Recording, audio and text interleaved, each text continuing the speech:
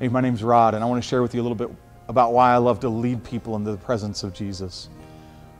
You know, I've had the honor of leading worship in a wide variety of styles, from a robed choir and pipe organ to a 5-piece rhythm section, all in jeans. I've led with a large choir and orchestra, or simply a guitar player. And here's what I've discovered. God isn't concerned with our style of worship, but He's very concerned with our offering of worship. Would you stand and let's bless the name of God together?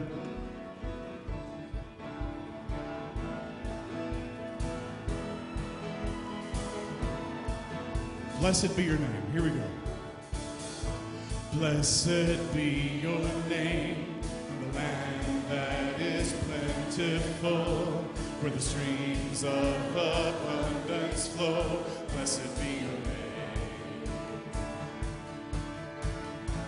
Blessed be your name when found in the desert place.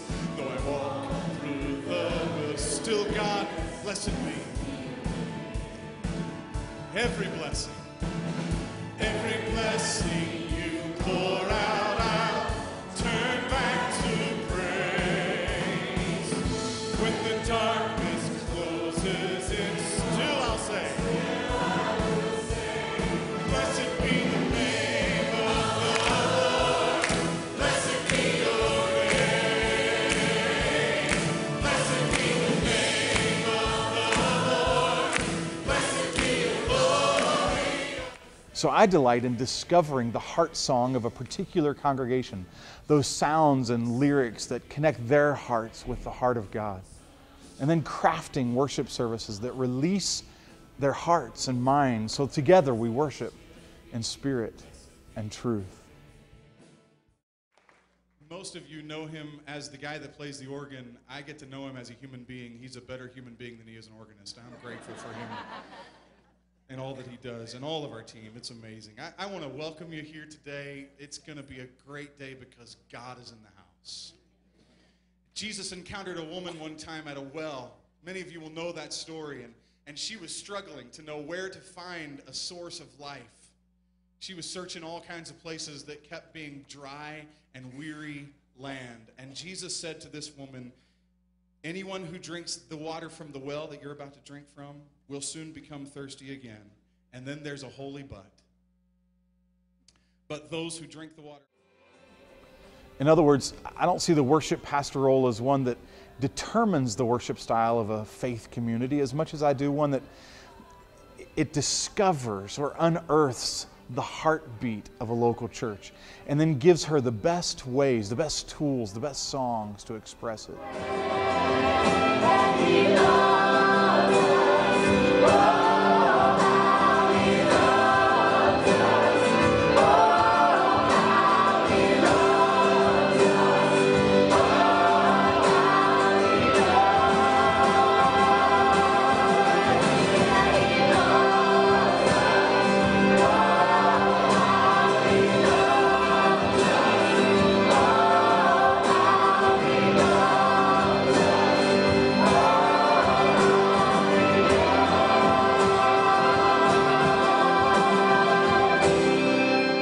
Add one piece to that, however.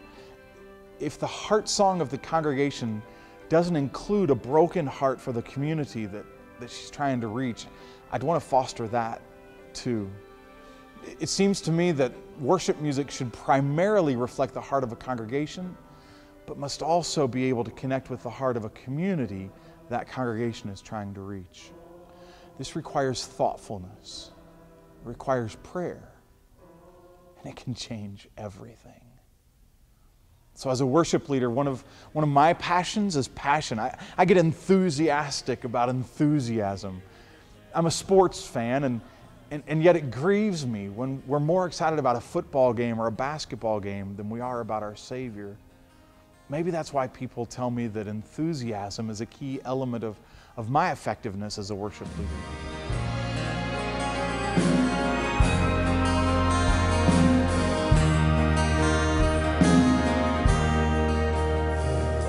The ground is body led, light of the world by darkness slain, then bursting forth in glorious day, up from the grave he rose again, and as he stands in victory, since curse has lost its authority, for I am his, and he is mine, bought with the precious blood of Christ.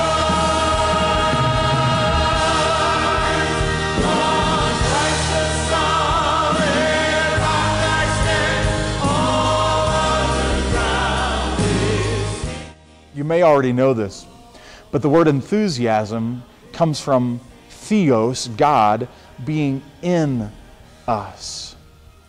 So that's why I think it makes sense for us to stir up an awareness of Christ in us as we remember, as we celebrate, as we sit at the feet of Jesus. And I love doing that.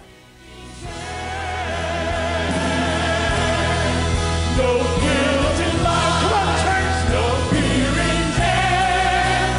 This is the power of Christ in me. From Lazarus' night to final breath, Jesus commands my destiny. No power of hell, no scheme of man can ever harm me. Our Father, which art in heaven, hallowed be thy name. Thy kingdom come, and thy will be done on earth as it is in heaven. Give us this day our daily bread, and forgive us our debts as we forgive our debtors. Lead us not into temptation, but deliver